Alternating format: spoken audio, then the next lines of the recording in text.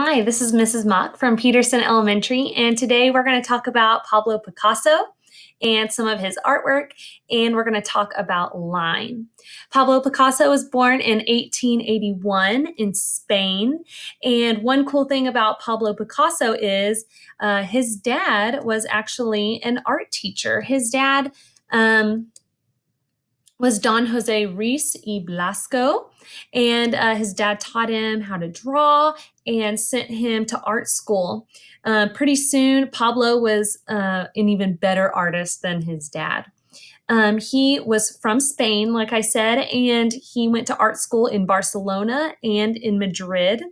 And when he was in Spain and as he got older, he went to lots of museums. He loved to look at all the artwork by other artists, particularly one artist named El Greco. Later, he went to Paris and met lots of other artists. He made one special friend, Matisse, Henri Matisse, and as he got to know other artists and as he became influenced by their artwork, he became to adopt many different kinds of styles in his artwork. So we're going to talk about a couple of those styles. The first style we'll talk about is the Rose period and the Blue period. The Rose period is when he made lots of happy artwork with warm colors, and the Blue period he made lots of sad artwork with lots of blues. He also was one of the first artists to make this artwork called Cubism. It has a lot of overlapping shapes and lines and a lot of squares and rectangles. He also made lots of collages. A collage is when we put lots of things over top of one another.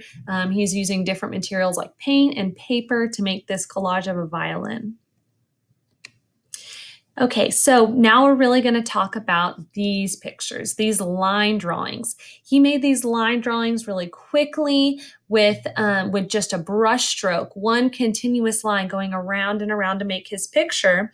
And these illustrations, you can kind of tell where it has a starting point and it loops around to make its shape and an ending point.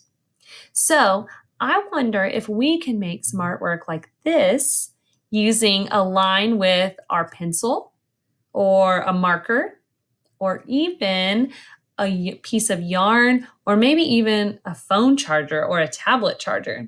I made a piece of art real quickly with a piece of yarn that looks kind of like the dog that we see in this picture here. So I made a dog using just a piece of string, and it kind of reminds me of Picasso's line drawing that has the dog, the second one on the left up there. I made another one that has an iPhone charger or an iPad charger, and it looks like a bear to me. If I had another charger, I could make little details like ears or eyes or a nose.